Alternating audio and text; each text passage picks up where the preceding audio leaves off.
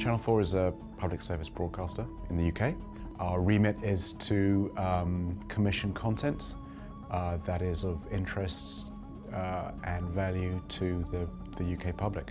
I'm Solutions Architect for All 4. All 4 is Channel 4's VOD product, video on demand product, so think of Netflix or BBC iPlayer. Technical design for All 4, and a big piece of that is to provide visibility into the production quality of All 4 and the supporting services, and also to ensure that our viewers' playback experience is a good one.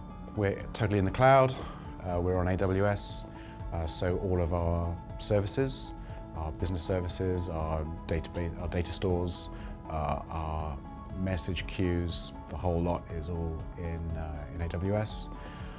Plus, of course, we have to distribute our content. We load balance our CDNs. We have petabytes of data going through CDNs, and we have API gateways and so on. Our approach to logging and to monitoring has been patchy at best.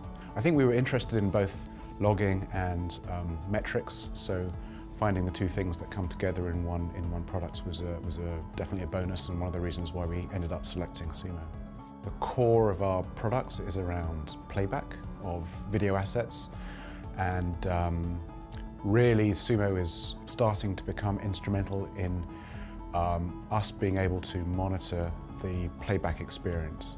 So we know that we need to improve the reliability of our customers' playback experience, and obviously in order to know that we're making progress in improving the reliability of that experience, we need to be able to observe it and monitor it. We now have like a logging schema, so we have very structured log data coming from our applications being pushed into Sumo, and from that we can derive information about volumes of errors, and the user impact of those errors, and the business impact of those errors, and whether those errors are fixable or not. It's pretty invaluable stuff, I would say.